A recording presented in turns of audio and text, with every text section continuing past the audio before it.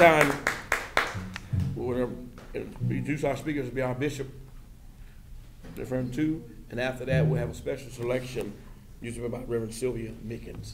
Amen.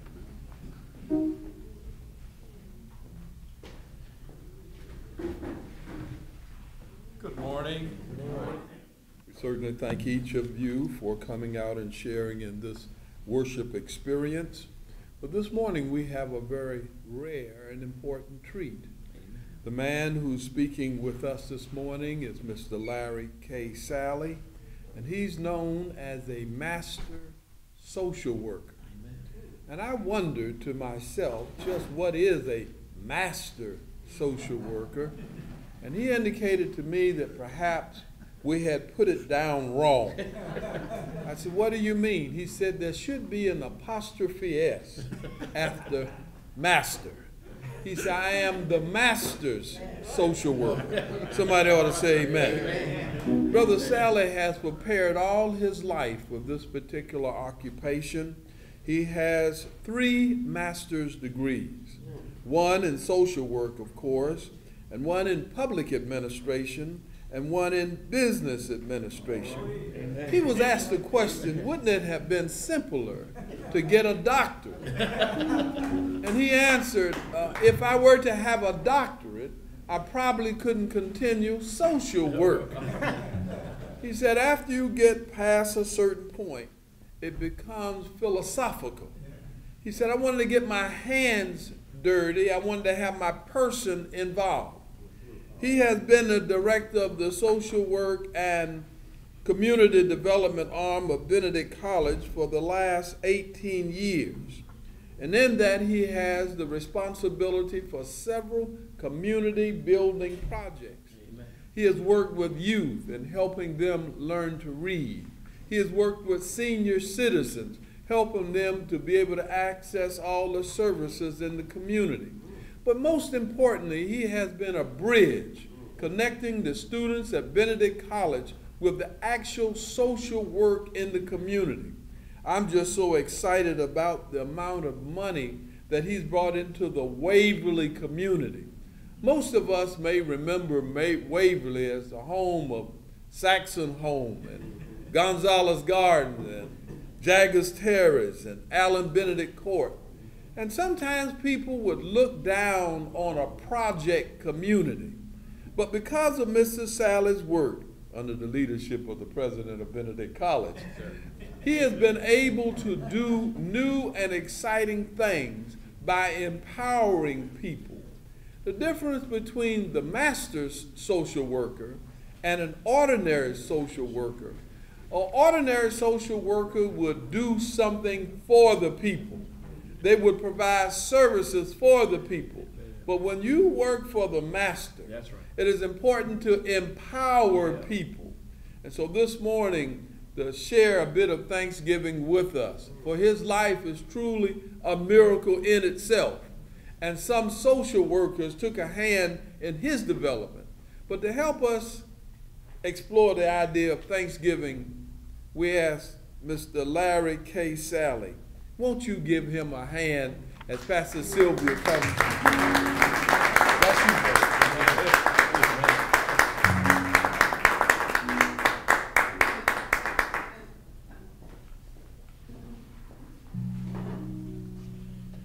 I want to give honor to the Most High God. Amen. And then I want to give honor to Bishop Redfern, the CityLight staff, to our speaker, Mr. Bird.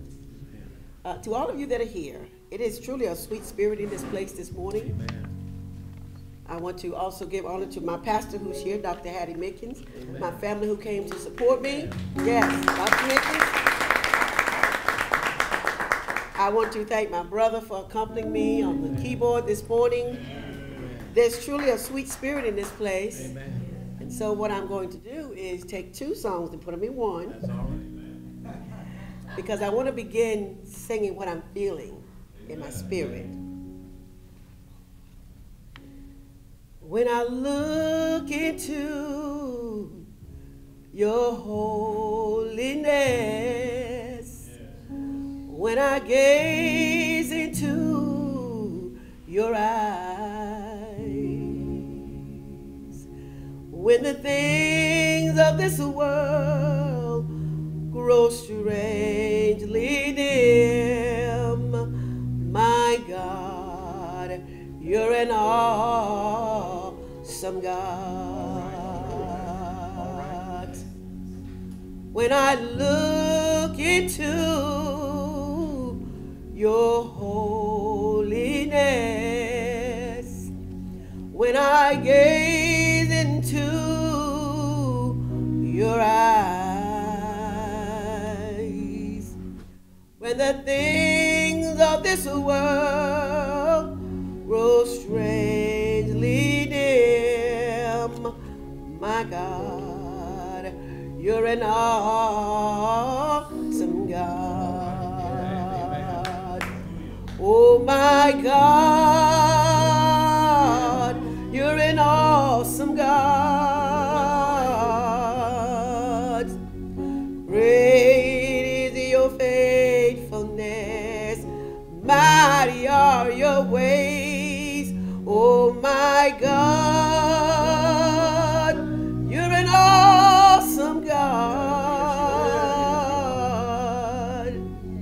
You reign forever in my life. You're an awesome God. Oh my God, you're an awesome God. Great is your faithfulness, mighty are your ways. Oh God, you're an awesome God. You reign forever in my life. You're an awesome God. Give thanks with a grateful heart. Give thanks to the Holy One. Give thanks because He's given Yeshua, His Son. Give thanks with a grateful heart. Give thanks to the Holy One. Give thanks because He's given Yeshua, His Son. And now let the weak say, I am strong. Let the poor say, I am rich, because of what the Lord has done for us. And now let the weak say, I am strong. Let the poor say, I am rich, because of what the Lord has done for us. Give thanks.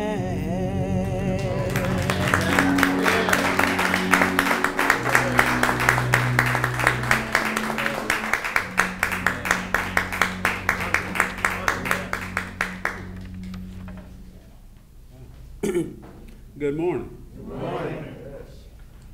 It's wonderful to be here on this day that the Lord has made. I certainly want to thank Bishop Redfern and the CityLight Ministry for having me to come out this morning. You know, it's hard to follow someone as eloquent as the bishop. You know, he has an office over there in our building there at Benedict College, and often I get a chance to enjoy some of his humor and wit, and he keeps me motivated and keeps me directed. And that's important in the things that we do. You know, one of the things that he spoke about was, I guess, my pursuit of education, which, you know, when you have a number of degrees, he's right. I didn't want to spend a lot of time doing research. I wanted to spend my time in the field, but I also think part of the reason that I decided to stay in school so long was I didn't know what I wanted to do with my life, and I guess my mother said, you better finish school at some point, son. But you know, like he said, everything that I've done has been in preparation for the work that we all do out in the community in and of itself. I've had the pleasure of heading up a number of agencies, being a part of a number of organizations and movements, you know, to try to address some of the ills, the problems, the things that affect all of us in all of our communities every day. And that's difficult. And none of that would be possible without the Lord's grace and mercy. You know, I think back to when I was a young man, a very young man. I think I might have been about 7 or 8. My grandparents lived in Casey, right across the river over there. My mother's from over there. And I spent a lot of time with my grandmother. She would take me to different places. She would take me to go see the pastor. She would take me to her friend's house, and she always said, "This is going to be my little minister. This is going to be my little minister." And, you know, I enjoyed that. I appreciated her for the things that she would say. And I kept asking myself, you know, gosh, why did she say that? Why did she say that? You know, I enjoyed the church experience.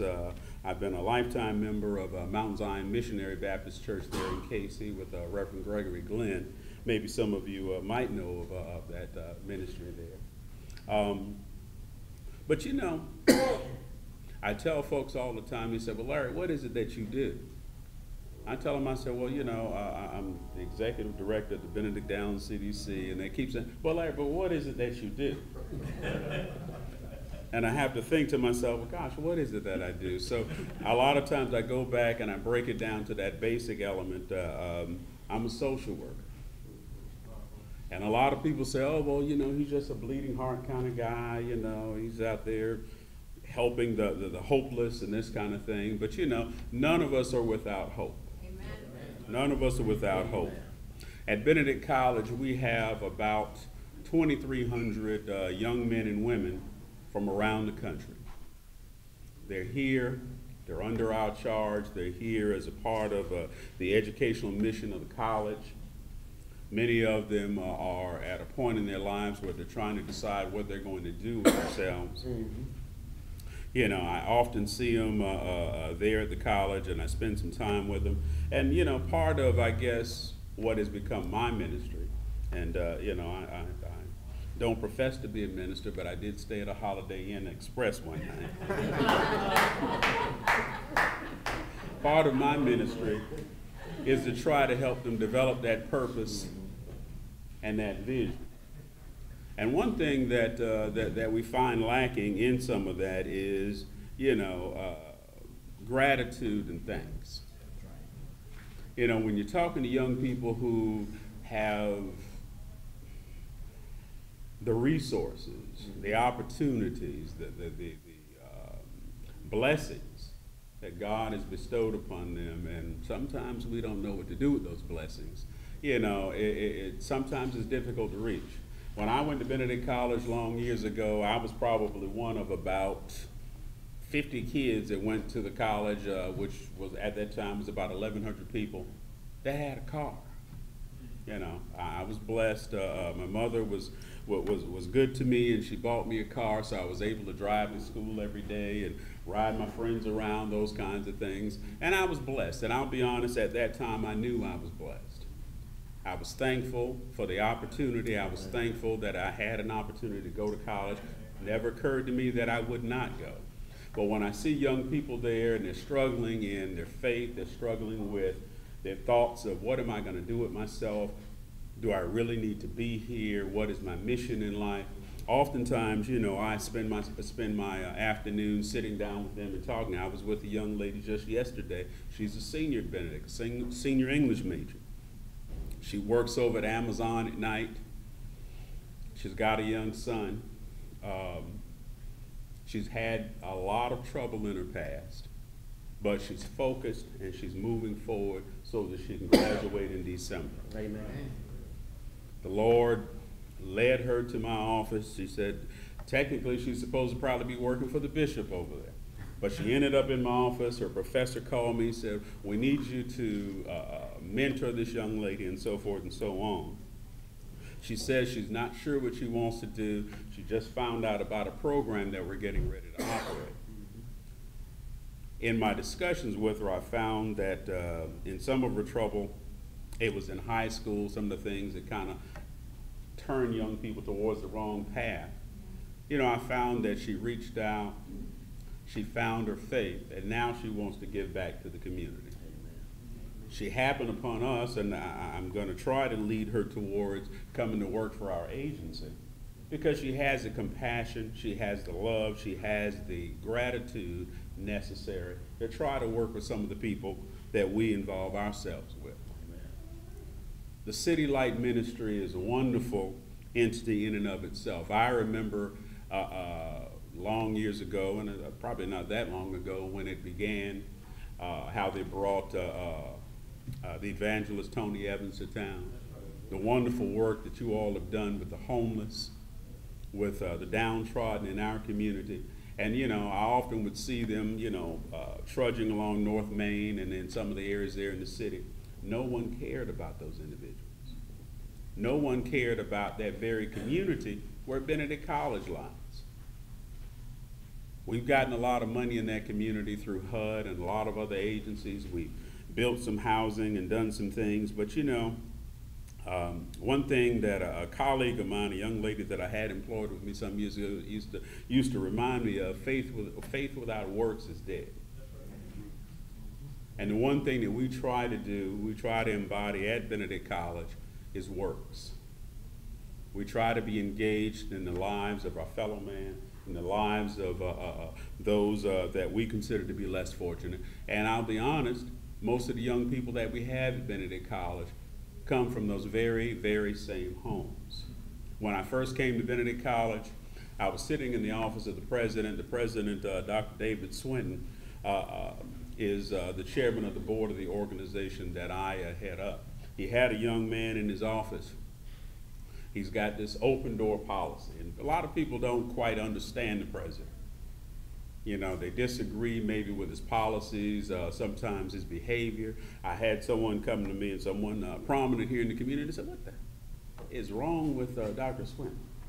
I said, "Well, you know," I said, "he's like everybody else." I said, "Sometimes," I said it's hard for him to display his feelings out there, but he very really cares about the people in the community, about the children that come to Benedict College and the things that we do there." The young man that came to his office was from, I want to say, Minneapolis. Came from a difficult situation there. He did not have any place to go at the end of the school term. Something that people rarely know about Benedict College is we have a number of students that are homeless. We've had a lot of families that have brought their children there, dropped them off at the front gate at the beginning of registration. Good luck. Now, I know no one in this room can identify with that, and I've met a number of them. They come there and they don't have a clue what college is, how I need to live, how I need to interact, what I need to do with my life. It's our job to take them during that process, during hopefully that 4 years, sometimes that 5 or 6 years. That's the process. And try to help mold those young people and make them what we call at Benedict College powers for good. The young man said, "Well, Dr. Swinton," said, "you know, I really like being here, and I know that I'm behind on my bills and this kind of thing." He said, "But I'm going to try to make up for it."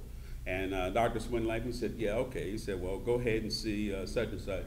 And he sent him back over to Housing Administration so that he could, of course, stay on campus.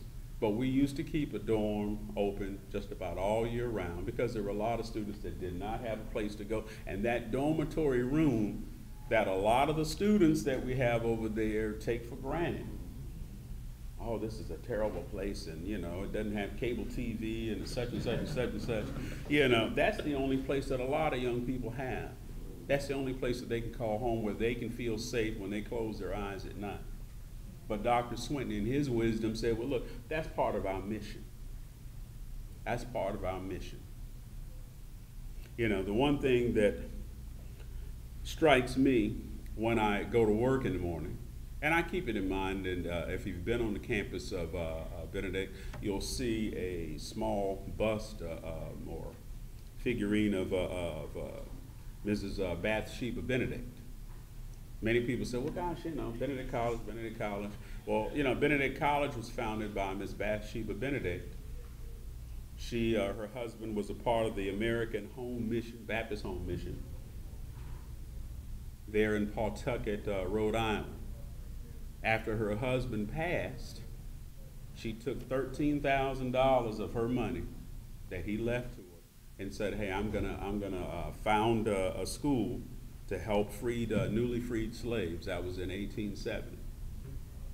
Now, what would somebody in Rhode Island think about black folks in South Carolina, Columbia, South Carolina, at that?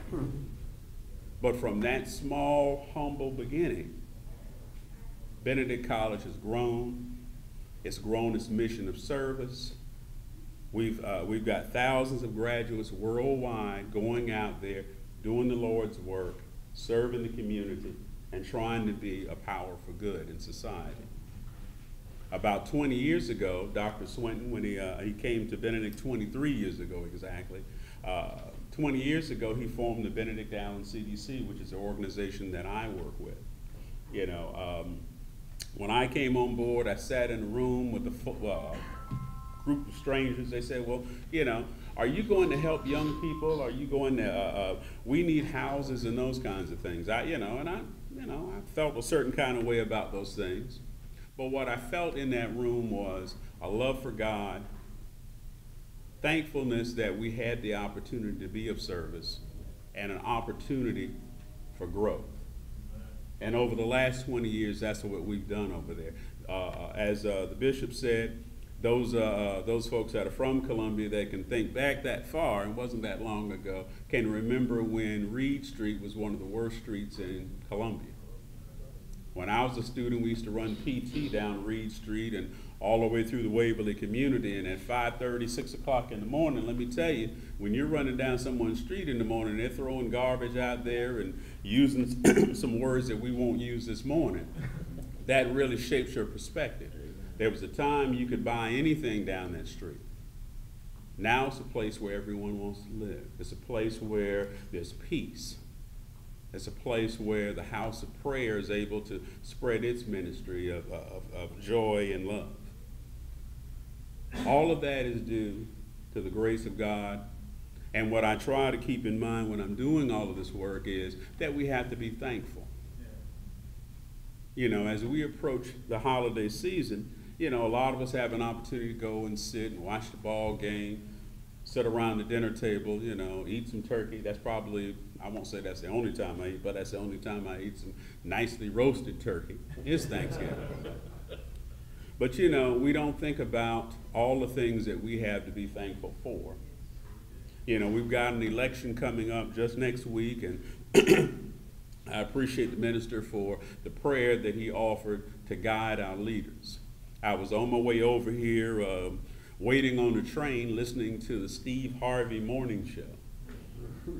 And he's a character in and of himself, but he was engaged in a conversation with a young man about the election coming up, pitting the differences between Hillary Clinton and Donald Trump. You know, I won't get into the whole conversation because I think it went off the railroad tracks at some point. But the one thing that I got from the discussion is that we do need prayer for our leadership. We have to be thankful for where we are and the time that we live in. It wasn't that long ago that most of us would not have been allowed to go to college, to cast a ballot, or to be a part of this ministry. It wasn't that long ago. You know, when the Pilgrims came over and their different versions of the first Thanksgiving, you know, the one thing that they said to themselves was, we're going to sit down with people that are different from us, that have maybe some different beliefs. We're going to share this feast, and we're going to thank God for the bounty. That's what this country is about. That's what this election should be about. That's what our mission of service should be about. It's not about the color of your skin. It's not about you know, rich and poor. It's about our love for God, the opportunity to serve, the opportunity to give back, and the blessings that we have. Last year I was in Colombia, South America. It's my first time going to South America. I spent a month over there on behalf of the college. I was in a state, the Chocó region in Quibdó. I don't know if any of you all have been there, but it's a whole state of Afro-Colombians, I'll say that. They all look like the folks here in this room. I'm sitting there in 90-degree heat, sweating, with a fan on, in a place that probably, and I'll be honest, a place that I probably never would have considered myself being, in a state that I'd never been in. And you know, for a moment I forgot about how blessed we are. And I'll tell you, I was complaining to one of the staff that was there with us. I said, how is it, how can you guys take this heat? I said, all you have is a fan to sleep under every night. You know, God has a way of redirecting our paths, you know? She said, I said, well, how do you stand it? She said, we don't have electricity at my home. And I was struck. I mean, I was speechless. What could I say? This is a woman with a husband and 4 children, living in something probably not as well equipped and suited as this, that came to work every morning for us, 6 a.m. till 6 p.m., that didn't have electricity in her home, that left her small children to come and take care of us, that was there washing our clothes by hand. And here I am complaining about air conditioning. I told folks, I said, I guess I'm the epitome of the ugly American. Matter of fact, Dr. Swinton and I spoke about that last week. He was there last month. He said, you weren't being the ugly American, were you? I said, yes, sir, I was. Well, I quickly went back to my thinking, and I said, I've got to do something for the folks there. I have a lot to be thankful for. And every time that I start to think that maybe, I'm doing the wrong thing, or maybe I should be doing something else, I remember the blessings that God has given me, that the college has bestowed upon me by giving me a degree and giving me an opportunity to be able to be of service. And I think about that young lady. I've been working over the past year to try to support their mission there. I was able to connect with some of the churches there and spend some time. But I think one of the biggest things that we can do to be thankful is to show our gratitude by being of service.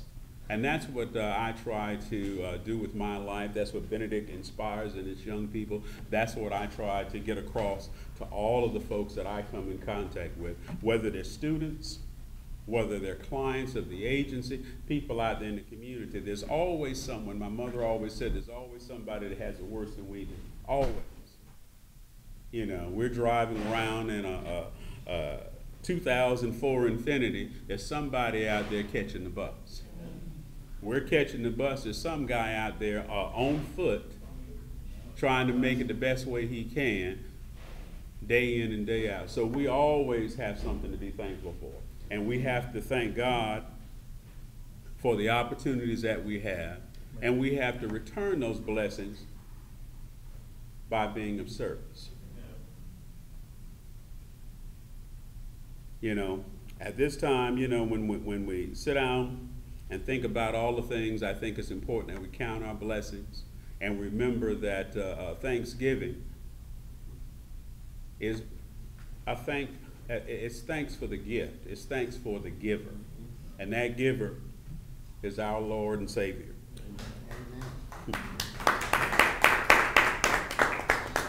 I'm going to close because I know many of you have to go to work this morning. I've got to go over to, as I call it, the Swinton Plantation. And I jokingly say that. Because like I said, it is a pleasure to be able to do the work that we do.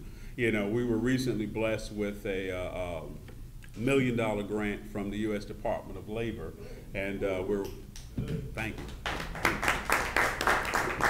Once again, another blessing. We're going to be serving about 60 young people from this area. It's a program called Youth Build that helps young people get their GEDs, develop job skills. We do a lot of life skills building with them. I'm hoping to be able to tap into the work that the ministry does here and have you all help us with those young people. I see them every day. They come by my office, but we're going to start that program in early January. We're trying to tool up now. We're recruiting.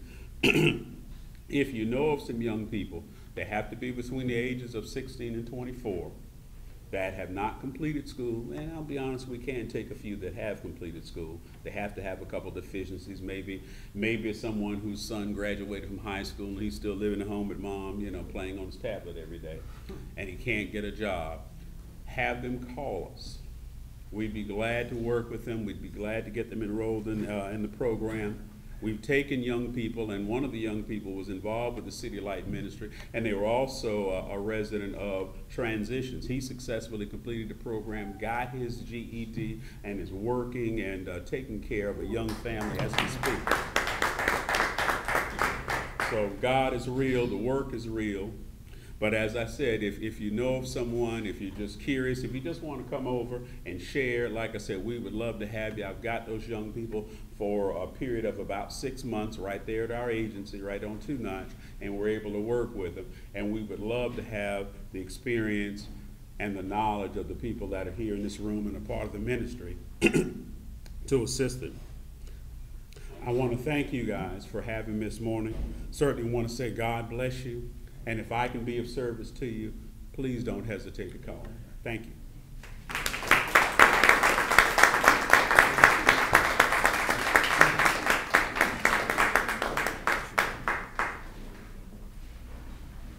Larry, there was a question raised and I wasn't able to answer it. Yes, sir. They wanted to know what the K was for. David Duke is running for governor. Yes, sir. We want to know, if you had 1 K, was it 2 more? Well, it doesn't stand for KKK, but I have to admit that's the one thing that I try to keep to myself. My mother keeps saying, well, put your K in your name because there are other Larry Salleys out there. I tell folks it stands for King, though. But Delusions of grandeur. Yes, sir. Amen. I don't know whether this is appropriate or not, but I never want to be in a place where I do not ask Mother Mickens for a song. I don't know whether she feels up to it, but I'm blessed every time she sings. It just gives me hope.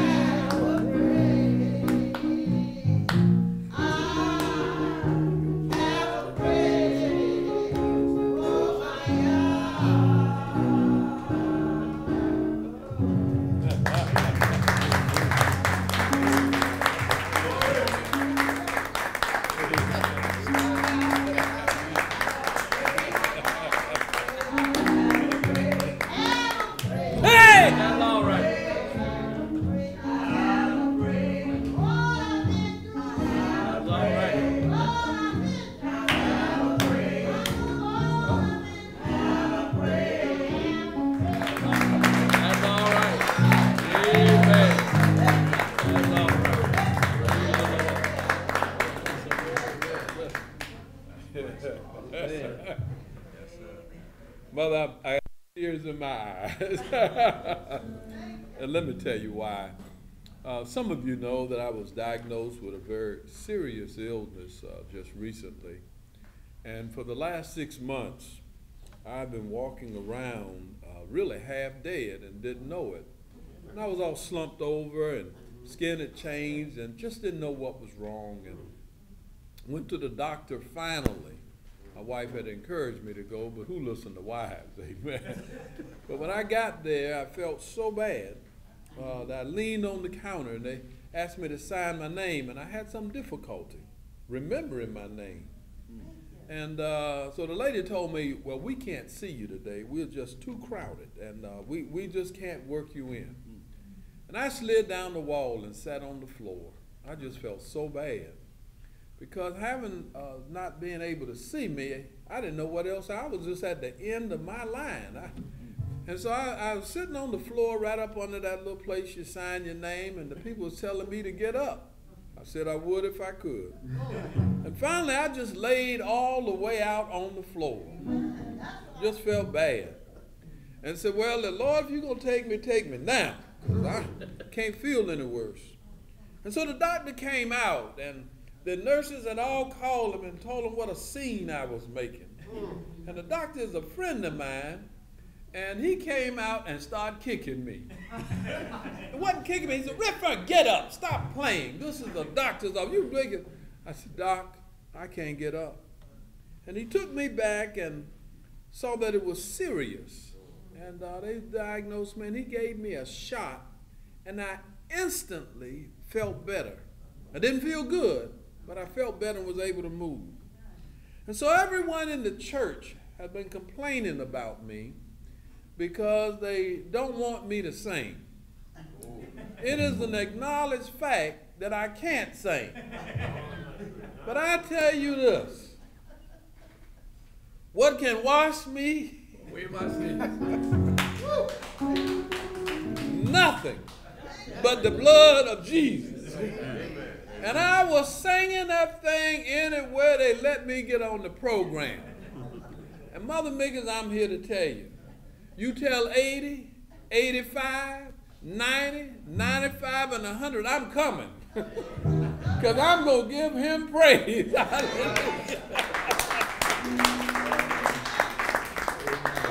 And I want y'all to bear witness today. It seemed to me that she could barely get over there. And you know, we got a program. I was saying, hurry up. But when she started giving y'all praise, it looked like something came over her. And then around that third chorus, glory. Amen.